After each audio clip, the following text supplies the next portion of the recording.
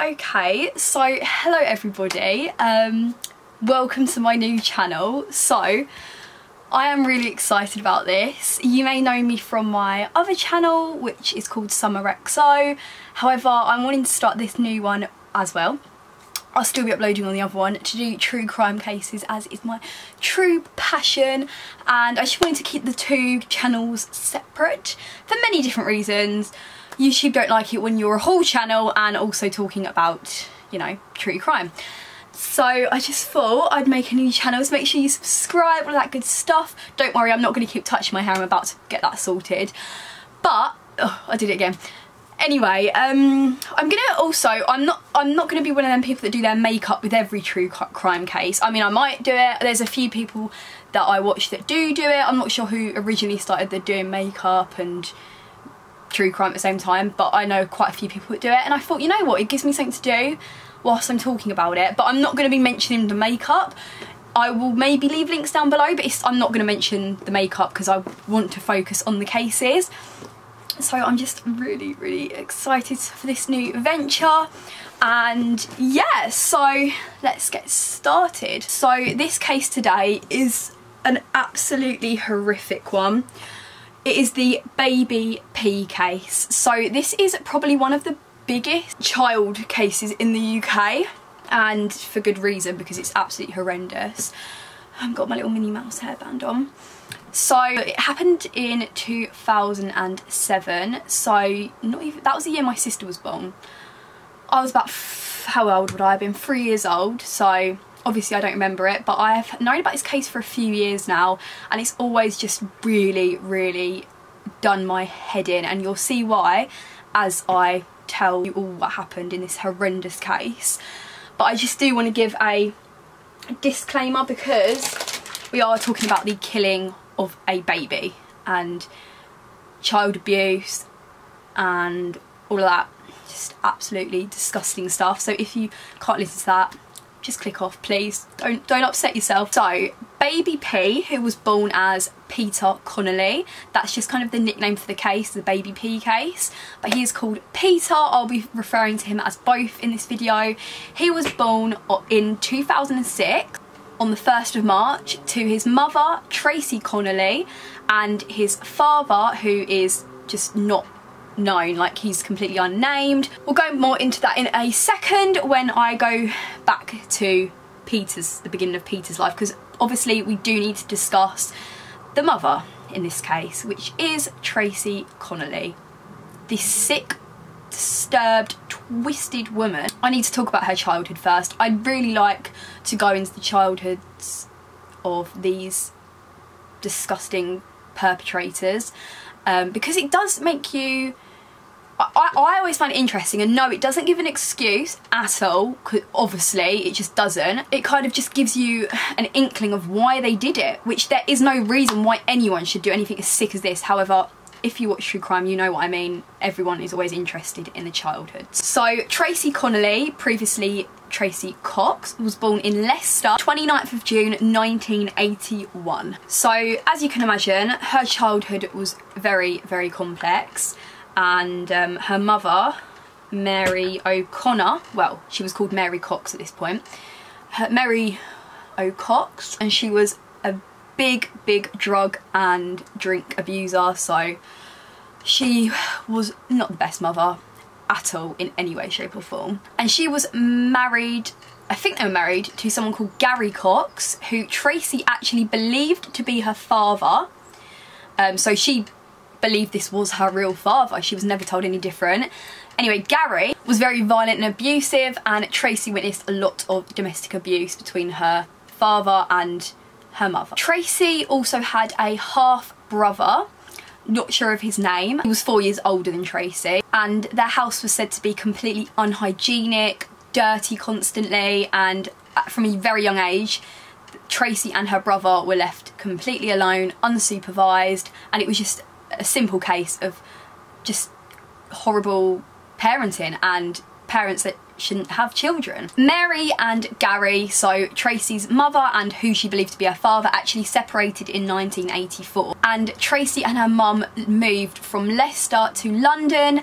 However, Tracy's half-brother stayed with his dad, which Tracy also believed was her dad, so that kind of, you know, they lived apart. She even called this man dad.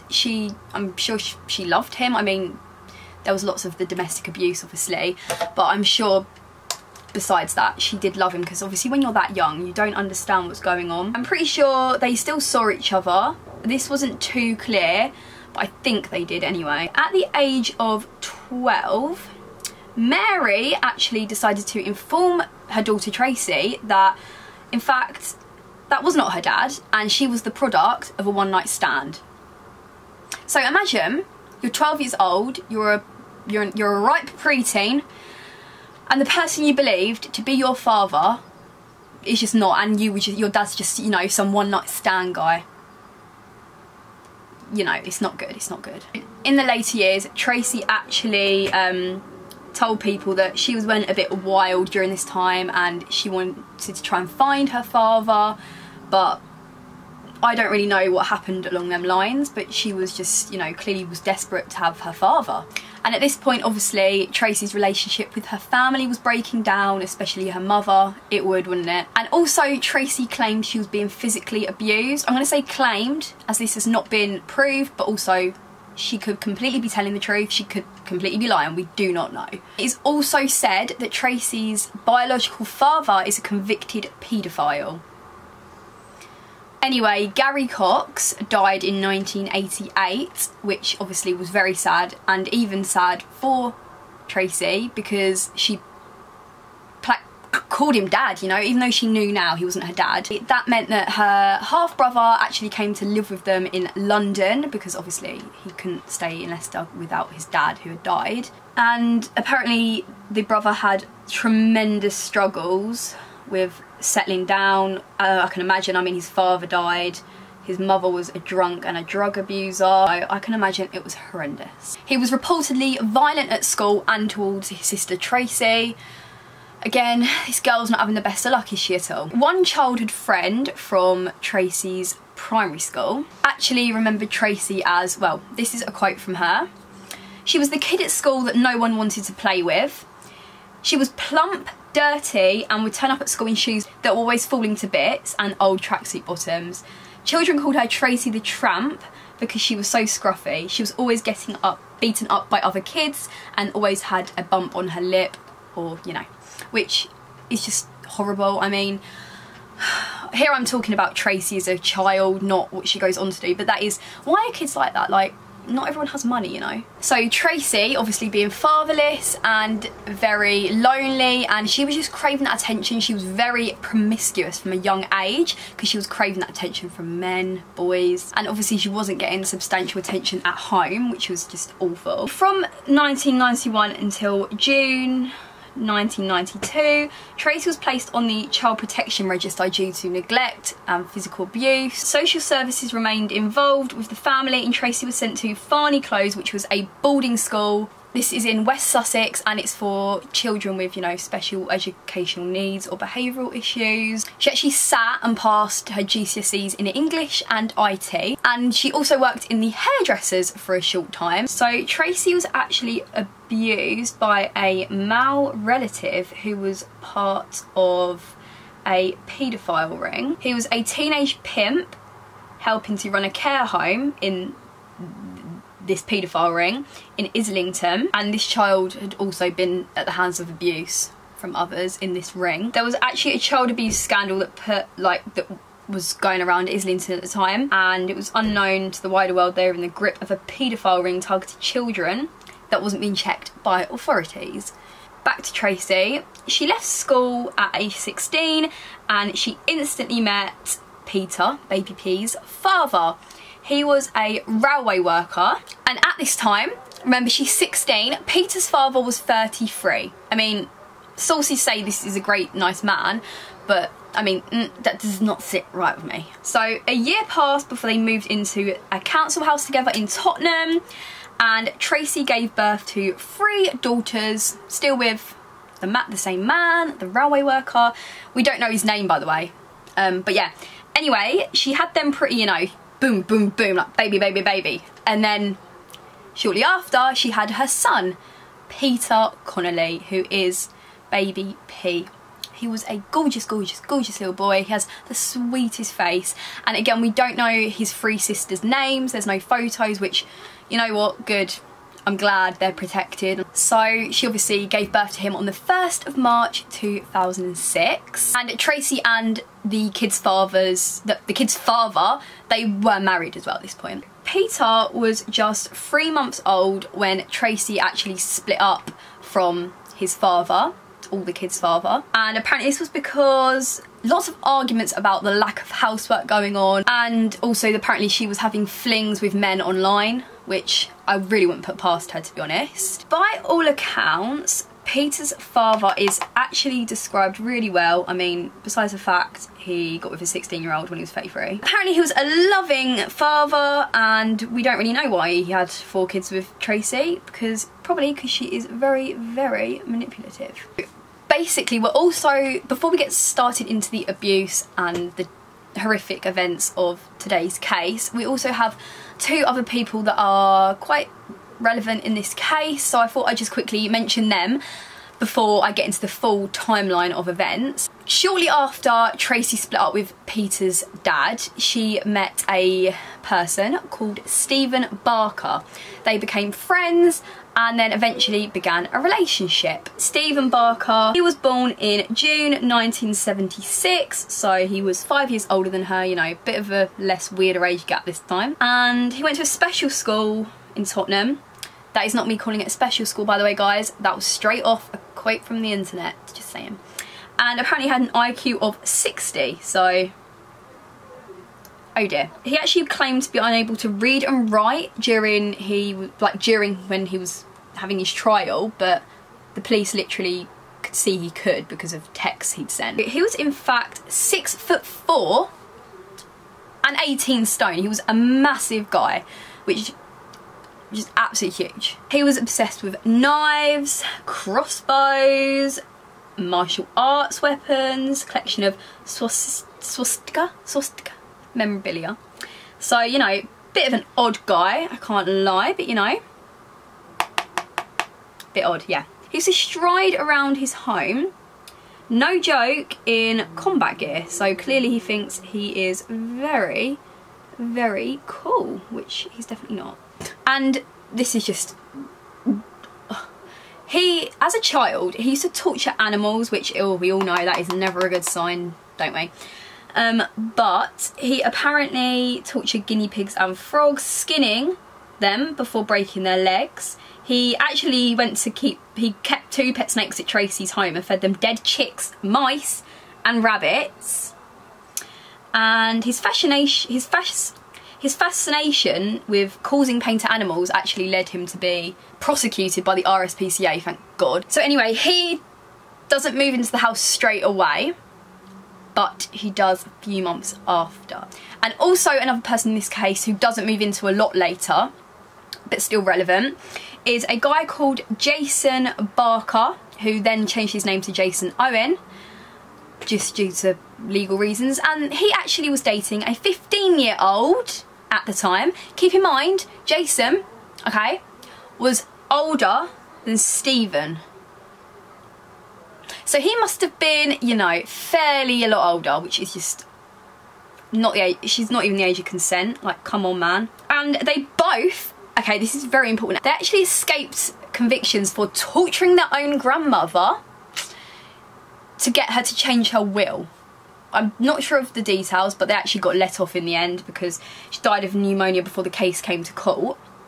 So I guess lucky for them. So he actually moved in with Tracy in November 2006. So baby Peter was only a few months old at this point, obviously. And their first home was in Hermitage Road in Tottenham. It was described by social workers as damp, full of urine, because it stunk of urine. And then eventually they moved to a church housing association property in nearby Penhurst Road, which they shared with their family Rottweiler, German Shepherd and Staffordshire Bull Terrier.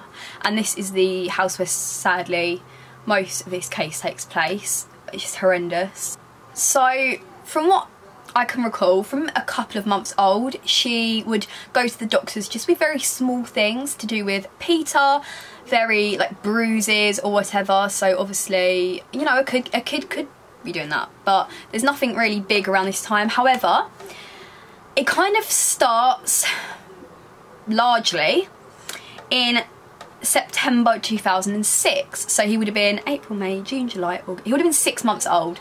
So this is their first recorded like important appointment. On the 18th of September in 2006, Tracy took Peter to the GP surgery with a nappy rash and a cough. You know, pretty an average thing for a child to have. And the GP recorded that in the course of the consultation, she complained that her baby, Peter, bruised really easily, and she was scared that she might be accused of hurting him. I mean, I don't really know why you'd bring that one up, if, like, that just already screams guilty to me. A month later, on the 13th of October 2006, she then brought in Peter again, saying he'd fallen down the stairs the previous day. The GP examined him and his bruising. He had one on like his left breast and cranium, and he advised, he literally just advised Tracy to get a stair gate, because to be fair, at this point, you know, it wasn't too serious or something out of this world, you know. But then again, like, surely you should ask some questions, like, how does a child fall down, like, how does a child that young fall down the stairs? Like, it can't even walk yet. Like, he's 7 months old. What is he doing? And also, who doesn't even put stair gate in if their kid's crawling? This doctor did not pursue this any further, which, I don't know, it's a bit controversial because it is still quite at the beginning, but still, this did reach, like, the risk for significant harm, and social services should have been involved even at this early on stage, because because it's such a young child who literally fell down the stairs. They would need to go, the social services should go and investigate. They should see, you know, maybe what caused him to fall down, and see if the family need any help with safety. You know, pretty innocent. When Peter was about 8 months old, Stephen Barker, the boyfriend, moves in, which is just not good at all. And Tracy actually hid this massively from social services. Like, they did not know he was living there, basically. A month later, Tracy took Peter to the GP yet again with a swelling on his head, which she said she'd noticed whilst he'd been in the care with Tracy's mum. Remember? Mary? So, Peter's grandmother. I mean, we don't know if this is true, but knowing what we know, it probably isn't, because Tracy is a monster and a liar. Anyway, a hospital referral was made and a number of bruises were found on his body. And as the injuries appeared to be non-accidental, a referral was made to social workers. I know what you're thinking. Yes, good, yes. A strategy meeting was actually held the next day, and a decision was made that he could not return to the family home until the Section 47 inquiries and police investigation was completed. On 11th of December 2006, she took her son to Whittington Hospital. There was actually a number of bruises that could be seen on him, and that just didn't sit right with them. And Tracy says she did not know how any of these happened, but maybe it was when, you know, he was playing, and clearly he can bruise easily, you know? That was it, that was her explanation. He has extensive bruising to his bum and face, cheeks, chest. The test results indicate that he was not suffering with any condition, which would mean that he would be susceptible to bruising easily. So, I mean, that ruled that one out. She clearly didn't know they could test things like that. On the 13th of December, police officers and social workers made a joint visit to the school to visit two of the older children, so Peter's older siblings. They were seen separately and neither of them showed any concerns about their safety. Clearly they were, you know, doing fine, or they could have been lying, like, obviously, because kids get scared. And whilst under this review, he stayed in hospital based on his injuries, and obviously Tracy's story just really not matching up. 4 days later, Peter was discharged and placed in the care of a family friend until, you know, they investigated into what on earth Tracy was doing. or if she was doing anything. And this is good, like they're doing something. During this investigation, Tracy and Tracy's mum, so Peter's grandmother, actually got arrested for assaulting him. So they did something right here. And right now you're probably all thinking, oh, like it's going so well. Like, yeah, we have authorities stepping in, it's all good. An initial child protection conference of the agencies involved was held on the 22nd of December 2006. The GP did not attend because he was not invited. I mean, I'm pretty sure he should go, surely, because he's the one that's been seeing Peter, but whatever. They clearly just didn't care enough. The paediatrician from the Whittington Hospital was invited, but gave her apologies and said she can't really make it. I mean, pretty key event. But she did contribute a detailed written report. Nobody was sent instead of her, already failing here. And a doctor from the Child Development Centre was also invited, but gave apologies he couldn't come either. Anyway, the social worker presented a report that included information about Tracy's background history obtained from LB in Islington, so her childhood and stuff. So a legal representative of the local authority was also present, and Tracy also bought a legal representative. I'm surprised she even knew how to get one, but here we are. And the police were represented by an investigating police officer. The investigators into the injuries of Peter was continuing.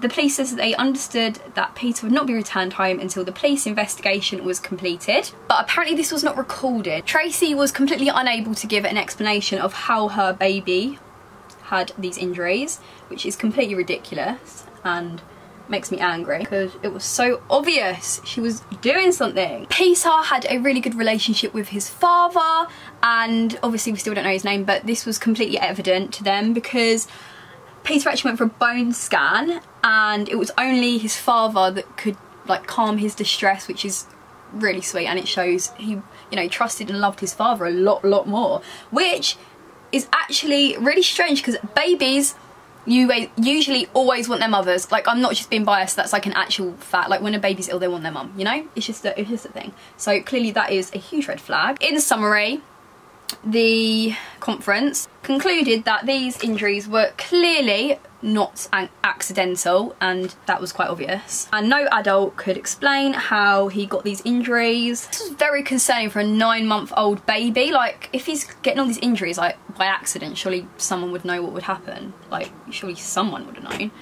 So Peter was eventually registered like on the social services for physical abuse and neglect. However, none of his other siblings were, because obviously they were showing perfectly okay signs of being safe and, you know, not affected by this. So following this original like meeting about baby P's safety, there was actually regular social services, like social worker meetings, visitations, and from the health visitors. And the older children were actually seen almost daily during the week as they attended school regularly. So what was seen between the mother and the girls was a, you know, a positive relationship. Keep in mind, I'm pretty sure he was staying with the family friend still at this point, but I'm not 100% sure. The family friend who was looking after Peter and who Peter was staying with actually reported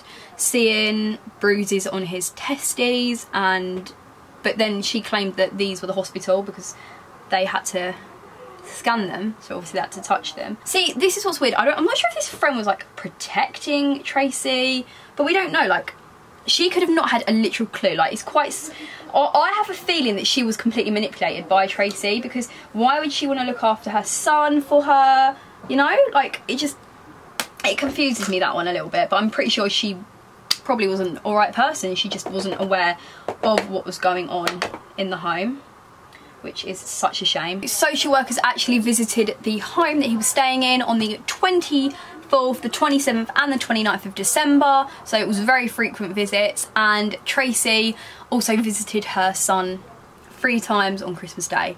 I'm not sure why 3 times, like did she keep just going out? I don't know. So the first core group meeting was held in January 2007, and Tracy actually was attended with baby Peter. And a review strategy meeting was held on the 24th of January, and it was decided that baby Peter could just go home. And it was agreed that if the injuries were non-accidental, it was clear no one knew who the perpetrator was. How was that clear? How is that clear in any way, shape or form? Anyway, they agreed that Tracy could have her son back. Peter could return back into Tracy's care, just as long as the dogs went, honestly. I mean, that didn't really seem like an in-depth review, but baby Peter returned home on the 26th of January, and this is when they moved to their other home I was telling you about, the second house. Over the next month, all the children were seen by another GP in the practice, and they were judged to be well and happy. There was a social worker visit on the 20th of February. All the children were seen, and the social worker observed that there was a good relationship between mother and children. So Tracy, you know, was good. It was even said that she had a good relationship with Peter. But on the 5th of March, the school nurse actually phoned the social worker saying that that day she had witnessed Tracy loudly shouting and slapping the cheek of one of her kids. So not Peter, because obviously he's too little to be at school, but one of his older sisters. We're not obviously sure which one, we don't even know their names. And the sibling was seen alone, and the sibling confirmed the assault. Tracy had already agreed to attend a parenting programme at the school, so the social worker thought, no further action needed. Even though this woman's already, you know, been seen for other child abuse allegations and arrested for it. Like, what? On the visit to the home on the 5th of March and the 8th of March, the social worker said that Peter was seen happy and smiling. I mean, you can't really just say he's fine because he's happy and smiling. He's a toddler. Like, he isn't aware really what's going on, is he? He's not even a toddler, he's a baby. He can't even walk. On the 13th of March, the social worker interviewed baby Peter's dad, and this was the first time that seen since the December admission to the Whittington Hospital. And basically the father wanted more contact with his children, and he was advised by the social worker to get legal advice. He said that Tracy had a boyfriend, so he told that Tracy had a boyfriend, thank God someone told, and that he'd seen him in the family home. Later, Tracy angrily denied this to the social worker, but also Peter's dad said that he does not think Tracy would hit the children.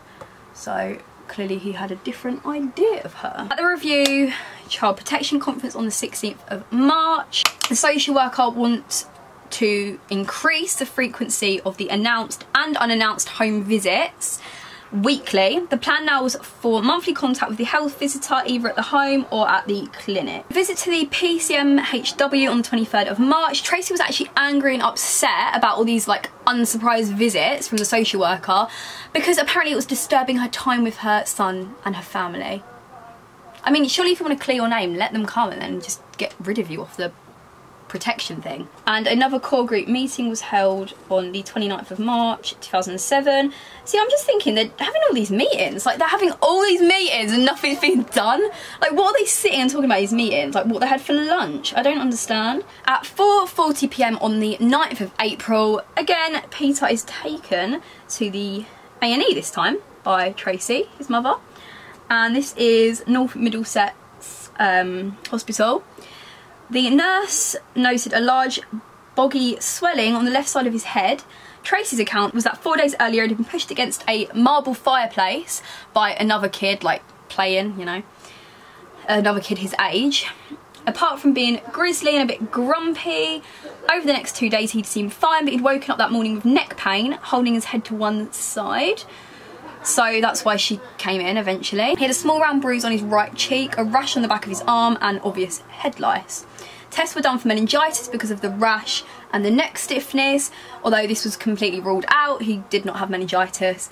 Body map indicated bruises and scratches on his face and body, which, you know, can't really be done by being pushed into a fireplace. Apparently Tracy said that she actually had proof for this, like because she had a friend in the waiting room that apparently witnessed this fall, and it's now said that people think that this friend was actually her boyfriend, Stephen Barker. Peter was admitted to a ward for 48-hour observation. A man referred to as his father was present on 2 evenings but didn't stay. However, Tracy stayed with him during the whole 48 hours. I mean, she's got to keep that good mum act on, of course. But no one knows who was caring for the other kids at this time. The hospital nurse confirmed to the social worker that the child had been brought in because he was injured by that it was not viewed as non-accidental because the mother had stated that the injury had been caused by another child. By this time there was no sign of the original injury.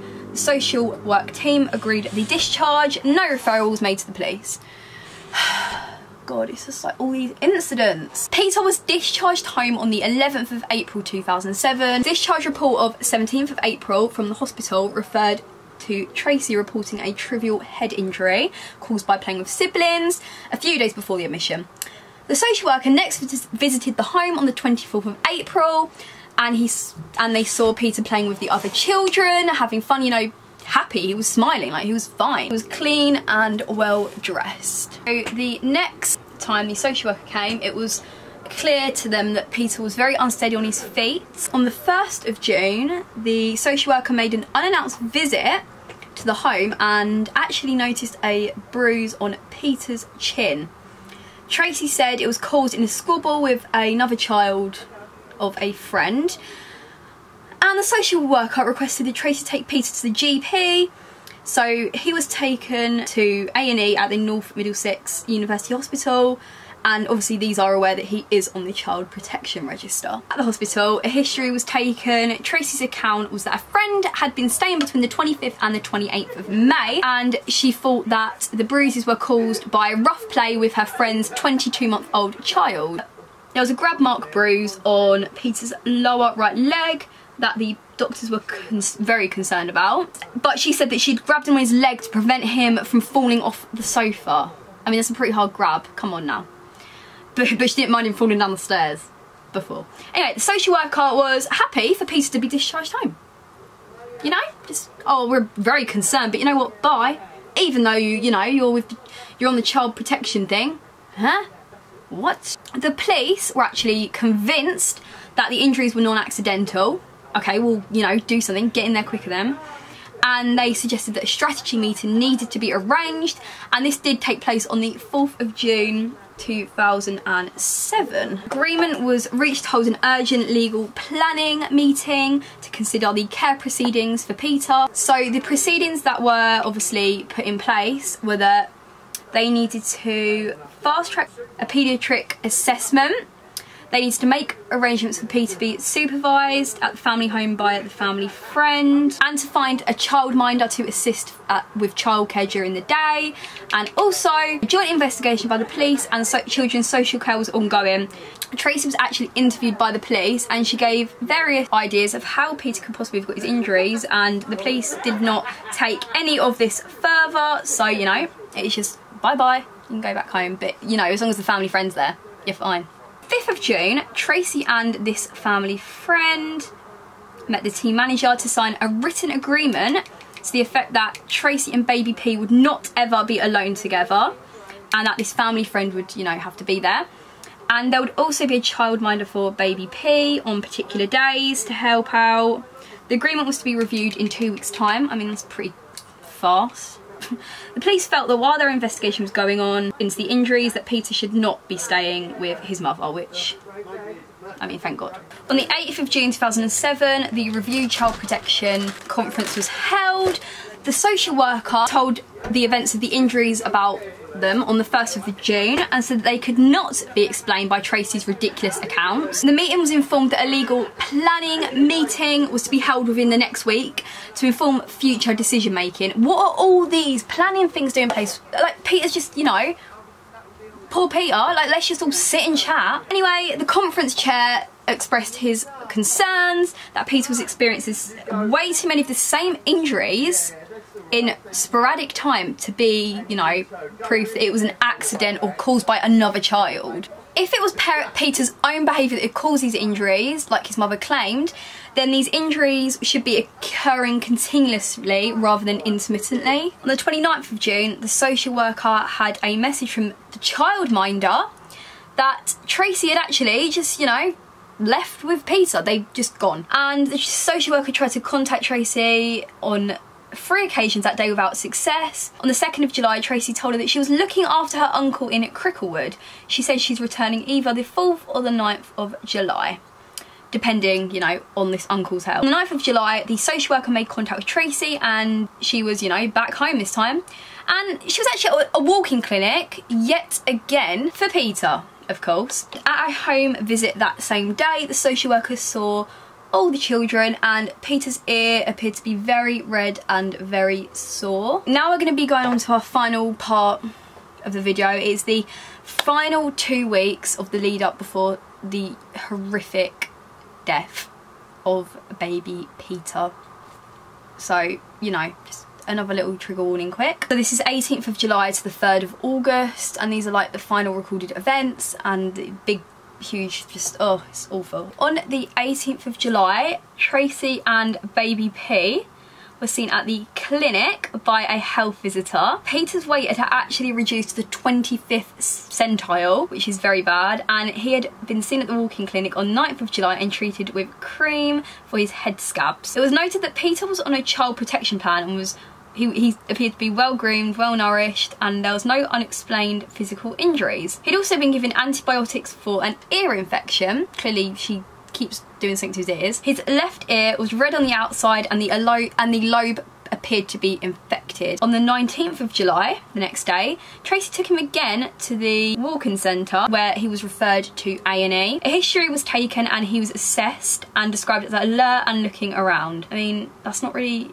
What does that say about anyone? Like, what? He had an infected scalp with bloody scabs, a head lice and blood around the left ear where he'd been scratching because obviously he was uncomfortable. He looked grubby and his middle finger of his right hand was infected in the nail bed. The infection was not investigated by doctors. A&E decided to phone the emergency duty team. On the 23rd of July, the childminder just phoned the social worker and said to her that she's no longer able to take care of Peter and the other siblings because Peter has head lice and a scalp infection. It's catching. Anyway, the social worker phoned Tracy and expressed her concern that this ear infection was taking way too long to clear up and she should go back to the GP. According to Tracy, the doctor was not concerned and couldn't prescribe him anything else, and that he suggested it may be an allergic reaction to the head lice treatment. GP recognised the need for concern but did nothing as he thought others would do something. That seems to be a really strange thing that people do. Like, why is a healthcare professional saying, oh, I'm not going to step in because, you know, someone else will do it? It's just so stupid when a child's involved. On the 25th of July, the legal planning meeting took place and it was actually decided that the case no longer met the threshold of the care proceedings. So basically saying, like, oh, he's not in that much danger, like, it doesn't matter. But however, the position should be reviewed in light of further reports. On the 31st of July, the police met with the Crown Prosecution Services, CPS, who advised no further action on the investigation. I mean, come on, CPS, what are you doing? What the hell? That just oh my god, it just shocks me. On the 1st of August, Tracy took Peter to a CDC appointment accompanied by a family friend, and the doctor took this to be the foster carer of Peter. The referral had made clear that Peter was on the child protection register but was not the focus of current inquiries for injuries. Peter was seen to be unwell with a temperature and a runny nose, and he had visible bruises. Tracy shared her concerns about his behaviour. Tracy became tearful when she said that CPS had accused her of causing harm to her baby Peter. I mean, she had, but... And his weight was now in fact down on the 9th centile, which is so bad, a considerable weight loss from the last time he was seen. The doctor concluded that he was unwell and, you know, a bit grumpy, miserable due to a possible viral infection. He had a history of reoccurring bruises, reoccurring infections, and he also had some abnormal reoccurring behaviour like hyperactivity, head banging, aggression, just strange behaviour. I mean, I don't blame him. So remember guys, this was the 1st of August, okay, the 1st, and this doctor said he's just a bit grumpy because of viral infection. Anyway, I'm gonna get back to that. The 2nd of August, Tracy was seen by the police at the social service offices, was told that neither prosecutions would be pursued. I mean, come on. And then on the 3rd of August, the next day, the London Ambulance Services respond to a 911 call from Tracy at 11:35 AM in the morning. She reported that her 17-month-old child, who was now not moving, and was on antibiotics. She reported to the crew that she had last seen him in his cot at about 1 AM and he seemed clearly ill, spluttering, and when the ambulance crew arrived it was clear it wasn't normal, this scene. It wasn't an accidental death. He was in a cot with splattered blood everywhere and he was just in his nappy, nothing else, and he was completely lifeless. They wanted to, it was a baby, they wanted to rush him into the ambulance, get him to the hospital even though he was lifeless. They were trying to resuscitate him, trying to do something to get him back to life. Tracy travelled in an ambulance with Peter to the hospital and he was very sadly pronounced dead at 12:19 PM. So ambulance crew stated that it was clear Peter had been dead for some time before they were called, and even more ridiculous, Tracy, okay, this mum of her little boy that has just died was more concerned about herself. She was going to like, oh, can you wait a sec, like, hang on, I want to get my hairbrush, I need to do my hair, oh, I need to get my cigarettes. Huh? Your baby's dead. They're taking him to in an ambulance. Your baby is dead and you're more worried about what your hair looks like and if you have cigarettes. It was actually discovered a few days prior, just before they went and saw the doctor that said it was just, you know, he was just a bit grumpy. Turned out that his spine had been snapped in half, apparently by her boyfriend Stephen, and apparently to use this much force it's compared to the same amount of force as a car crash on that little beautiful boy's body. Oh. And he also had several broken ribs, and it's an actual fact that children's ribs are actually quite hard to break. It was actually said the day he died he was screaming in his cot because he'd been covered in poo and wee for days. His body couldn't do functions properly because he was paralysed because of his spinal injury caused to him. He was literally paralysed. So anyway, Stephen thought, oh, I'll sort him out. Went into the room and punched him in his head, his cheek, so hard that he actually ended up swallowing his own tooth, which was later found in his stomach in the post-mortem. I wish I could, oh God. And this was all apparent, this was all there when he was assessed by that consultant who is meant to be an expert, and apparently they did not notice the obvious injury. I mean, come on. Tracy got arrested that day, like literally straight after, because it was so obvious that it was a case of child abuse. I mean, it really could not have been anything else, let's be honest. And even sicker, she was currently pregnant with her 5th child, because clearly she deserved another child. She just loves kids so much, don't she, bless her. By the time the ambulance had arrived, Jason Owen and Stephen Barker, including Jason Owen's 15-year-old girlfriend who were living with them for a couple of months before baby Peter's death, they'd already fled the scene, you know. They knew, you know, there was gonna be some repercussions, obviously. And they had disposed of Peter's bloodied sheets and other evidence, and they went on the run basically, and they were eventually found 11 days later at a campsite near Epping Forest. And they were actually reported by one of the people that worked at this campsite, and they had a stash of weapons, and all items of clothing owned by Peter were found by the police blood-stained, like literally all of them. So sad. I'm going to talk you through now what injuries he had, the horrific injuries, and it is said that his death was caused by his spinal injury and the internal bleeding caused by it, and he basically he passed away from this sick, no, I'm sorry, he was murdered. I don't care what the verdict was, he was murdered by sick, disgusting people. He had severe cuts to the top of his head, including wounds from a dog or human bite, but it's assumed to be a dog bite because they actually trained their Rottweiler to attack and bite baby Peter. What the hell, man, what the hell? He had 3 bruises on his forehead, skin missing on his nose, bruising on his left temple and above his left ear, bruising on his right cheek, broken back and bleeding around the spine at the neck, and this was around 48 hours old. Imagine the pain he was in, oh my God. Left ear was ripped, so it was literally coming away from his head. Cuts on the front and the back of his neck and beneath his chin. Blackened finger and toenails. 1 finger missing. Nail and tip had been stripped of their skin on purpose. Skin missing from lips and tongue, clearly from a blow to that area. 8 broken ribs between 1 and 2 weeks old. Oh my God, the hell this poor baby's been through. 3 faint bruises on his chest, skin between upper lip and gum torn, front tooth knocked out, faint bruise on lower back, old fracture to shin bone that never. No, all these times he went to the consultant, the A&E, and no one saw this old shin bone injury. How? Small bruises on the toe. So clearly this poor baby boy, he was horrifically tortured and abused by his own mother and his own mother's sick, twisted boyfriend. At this point, all three of the perpetrators, so his mum, Tracy Connolly, Stephen Barker, the boyfriend, and Stephen Barker's brother, Jason Owen, were all charged with causing or allowing the death of a child and murder. They all pleaded not guilty to murder, and at this point, all three are charged with causing or allowing the death of a child. They all pleaded not guilty to murder. However, also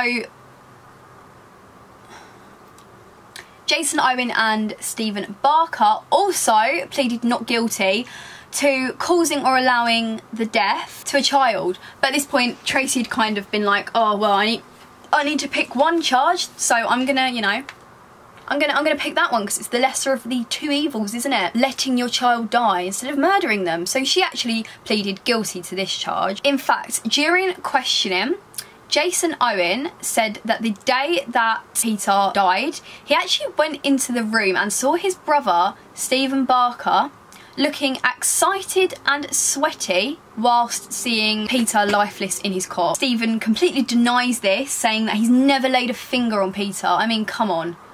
There's so much evidence. The trial commenced at the Old Bailey at the end of 2008. During this, the murder charges against Jason Owen and Tracy Connolly were dropped due to insufficient evidence. I'm sorry, but when it's this disgusting, you murdered that baby. Yeah, you didn't, you know, shoot him in the head and kill him on the spot, but you murdered him. That is murder in my eyes. Of course, during the trial, all three turned against each other completely, blaming on the other person to try and get themselves off the hook, make themselves look a bit better, and they just turned against each other like they always do. And Tracy said that she had no idea that Peter was suffering, her baby was suffering this horrendous abuse by her own boyfriend. Like, she just didn't know. Come on, stupid woman. And it was actually said that whilst the jury was out, she was playing with her hair, looking very bored, just, you know, wanting to get out there, like, just, you know, like, so like, oh. And then as soon as the jury walked back in, she was, you know, turning on the waterworks, dabbing at her eyes a little bit, looking very anxious.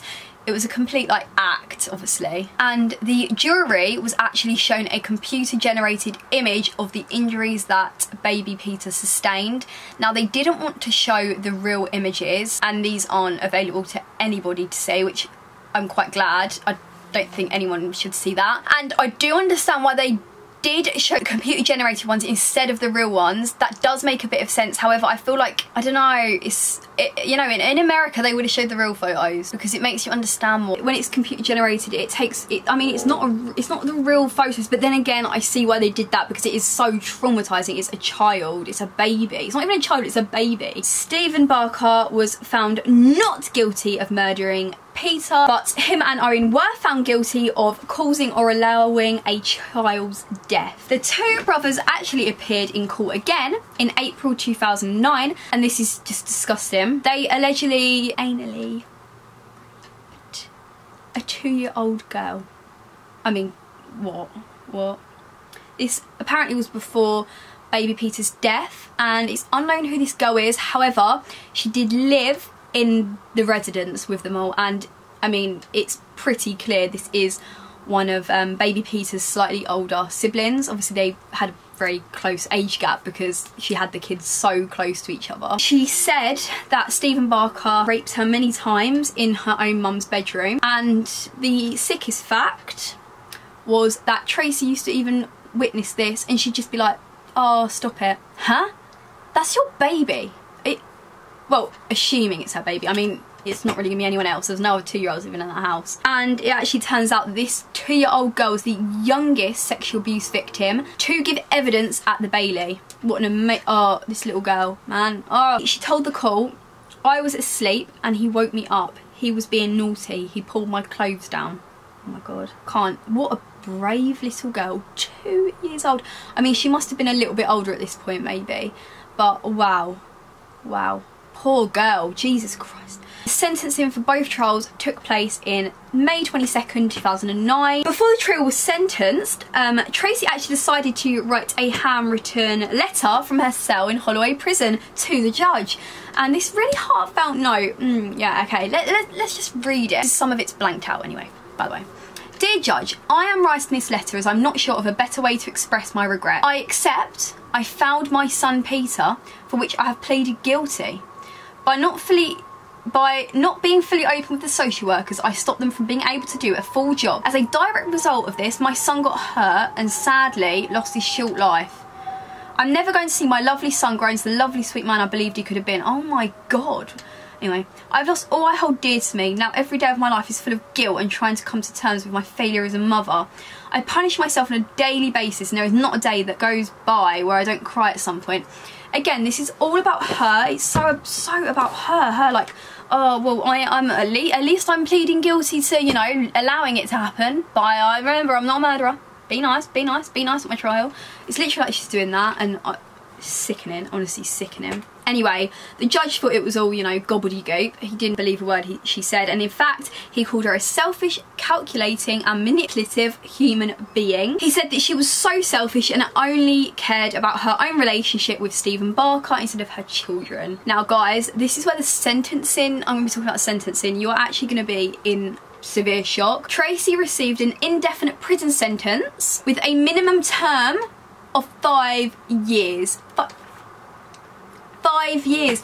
I know indefinite could mean forever, but come on, whenever is it? It's not. Minimum 5 years. Minimum what? Why do they take fraud cases so seriously? Tiny little fraud cases. They get years in prison, but a literal mum who killed her baby gets a minimum of 5 years. Stephen Barker was sentenced to life in prison for the rape conviction with a minimum of 10 years, still not enough. And he also got 12 years for his role in baby Peter's death. And his brother Jason Owen was sentenced to life in prison indefinitely with having to serve at least 3 years. To be honest, he didn't really care what the hell was going on as long as he didn't get caught about his relationship with his 15-year-old girlfriend. The UK was obviously in complete uproar about this. They were furious. There was literally like people holding up signs protesting, as they should. And these three still had the absolute cheek to go on and appeal their sentences. Like, come on. Come on. You got barely anything for what you did. Cheek of it.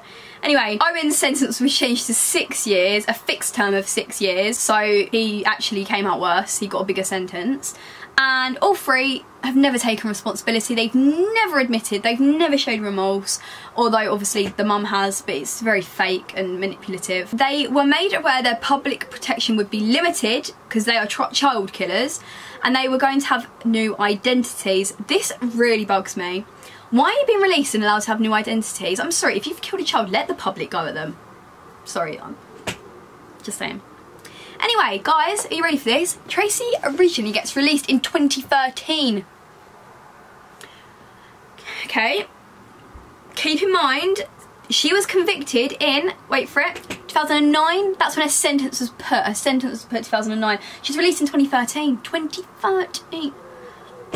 For literally doing that to her baby. Oh my God. She actually got sent back 2 years later in 2015 for breaching her parole rules, terms of her parole, because she was actually selling nude photos of herself online. I mean, no offence, who would want to buy them? Just saying. And after being returned to prison, she was refused parole in 2015, 2017 and 2019, and then finally in 2022 her parole hearing was successful.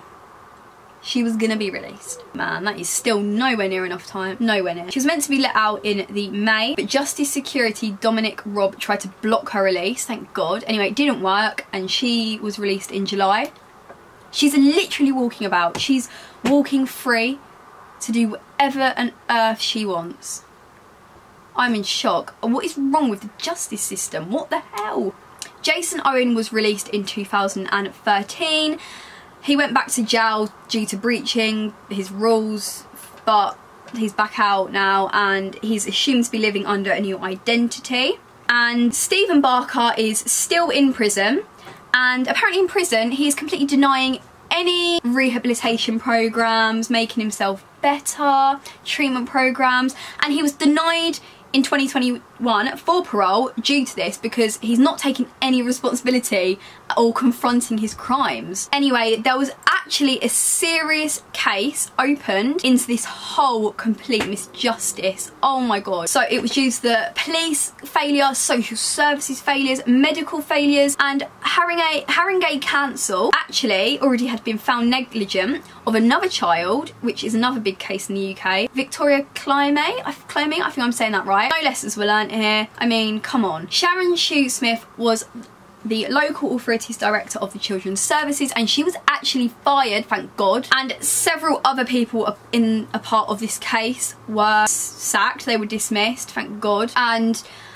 I'm sure, I want to say things have improved, things have changed, but I feel like some cases yeah, but some cases no. There still needs to be more done, even since his death. Oh, this pains me, and I could talk about it all day, I could rant all day, but I just wanted to give you the case and, you know, give you the details, all discussed in the comments. I would love to hear your opinions, and, you know, we can get in our little, we can have discussions in the comments, and yeah. But this is just a tremendously disgusting, horrible, depressing case, and that poor baby. Anyway, I really hope you enjoyed this video. Not obviously the horrendous story, but me just sharing more awareness on it, and I really hope you enjoyed it. And if you did, give it a big like and subscribe, and I will see you all very shortly, hopefully next week, for another true crime video. I love you all so much. Bye.